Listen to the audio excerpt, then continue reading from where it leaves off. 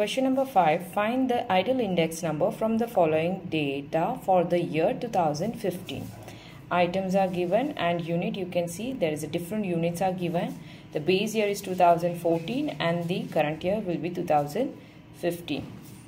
So let's start with this. So first just write down the items, and here for unit you can see the 20 kgs are given for the price, and quantity you can see it is given in the kg.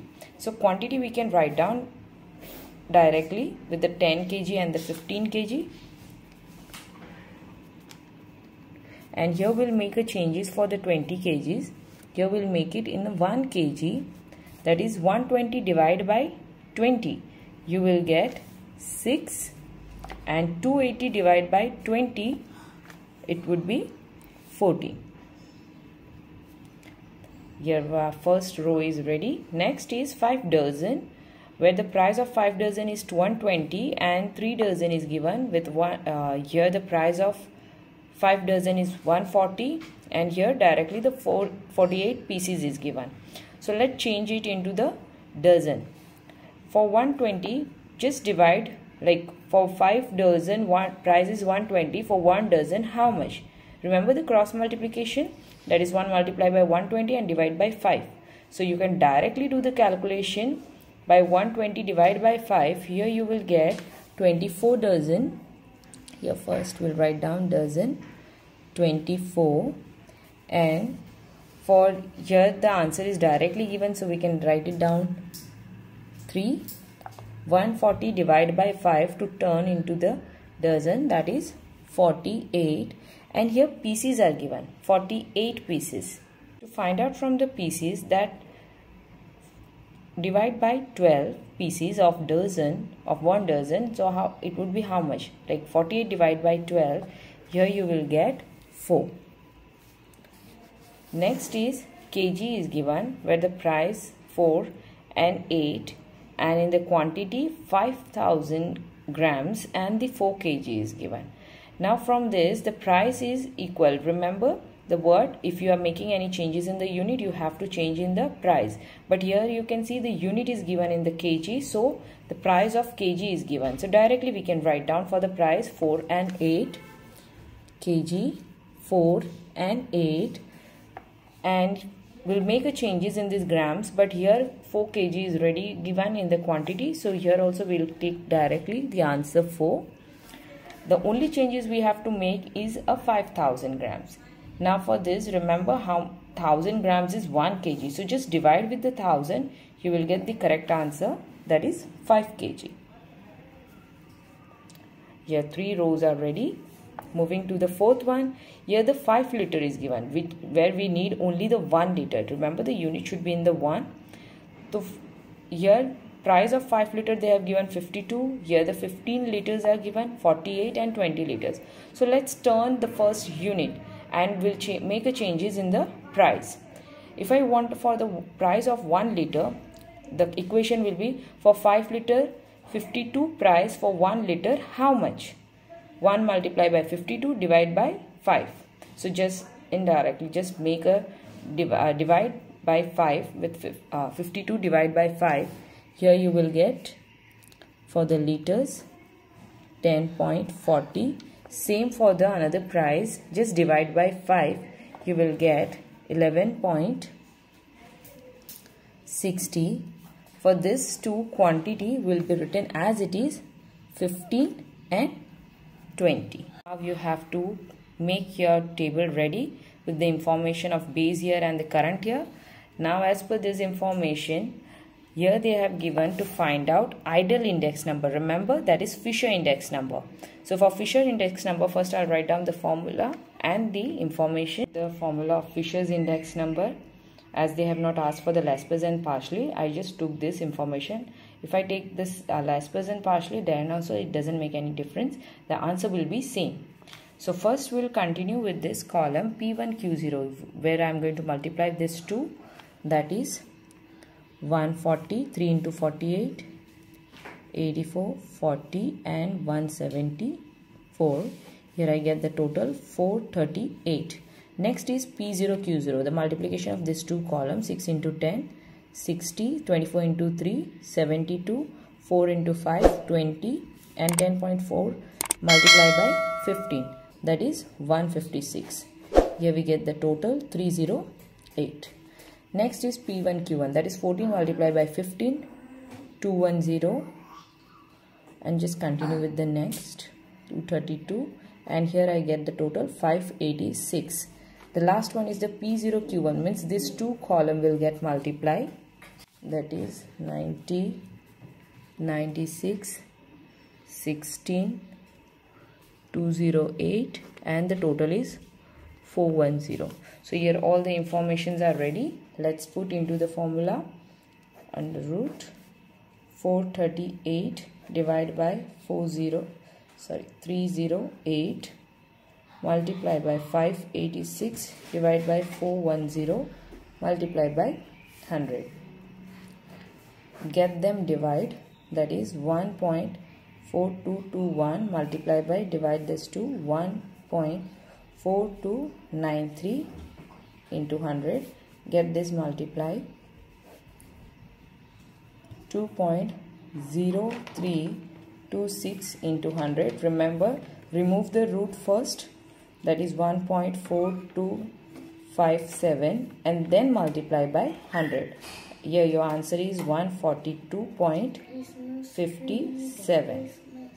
Question number 6. Find partially and the Fisher's index number for the year 2015 with the base year 2014 using the data given below. As we can see in the data, here the items are A to E is given, and for the year 2014 price and total expenditure given. Same for the 2015. For total expenditure, this is not needable for the solution of your Lespers and the Fisher's index number. Here we need the quantity. So to convert the total expenditure into the quantity, I will show you the formula. And another thing here you have to notice that no units are given. So we can take the price directly from the column, and out of the total expenditure we will find out the quantity. Now to find out the quantity, whenever the total expenditure given, you have to convert it into the quantity, because as total expenditure is not needable in the formula. So total expenditure divided by price, you will get the rate of quantity. Same, if the price have to be find out, the total expenditure have to be divided with quantity. Now out of this, the total expenditure divided with 100 for the year 2014, you will get the base year quantity, that is 400 divided by 100, you will get 4. Same, next one, that 500 divided by 100, you will get 5, the quantity. Next, 600 divided by 150, 4. Continue with the next. After completing this, for the 2015, here we have the total expenditure and the price. Total expenditure divided with price, you will get the quantity for the current year, that is Q1. You will get 6, 5, 5, 5 and 4. After getting this information, now we'll switch into the formula. In this question, they have only asked partially index number and the Fisher index number. So as per the formula, here I am ready with the columns. So for P1 Q0, that is P1 Q0 will get multiplied. 120 multiplied by 4, we get 480. 120 multiplied by 5, 600. 160 multiplied by 4, that is 640. 6 into 5, 200 into 6, that is 1200. 300 into 4, that is again 1200. Next, for P0 Q0, now here the column P0 and Q0 will multiply. 100 into 4, 400. 100 into 5, 500. 4 into 150, that is 600. 6 into 180, that is 1080. 4 into 250, that is 1000. For P1 Q1, now this two column will get multiplied. 120 into 6, that is 720. 5 into 120, that is 600. 5 into 160, here we get 800. 5 into 200, 1000. 4 into 300, 1200. Next is the P0 Q1, means P0 get multiplied with the column Q1. 6 into 100, here we get 600. 5 into 100, that is 500. 5 into 150, 750. 5 into 180, 900. 4 into 250, that is 1000. So here we get the total of all 4120, 3580, 4320 and 3750. After getting the total, here I am going to keep into the formula. I need a total of P1 Q1 and P0 Q1, means this two column. That is 4320 divided by 3750 multiplied by 100. The calculation of this will 1.152 multiplied by 100, and here we get 115.2. Next is Fisher index number.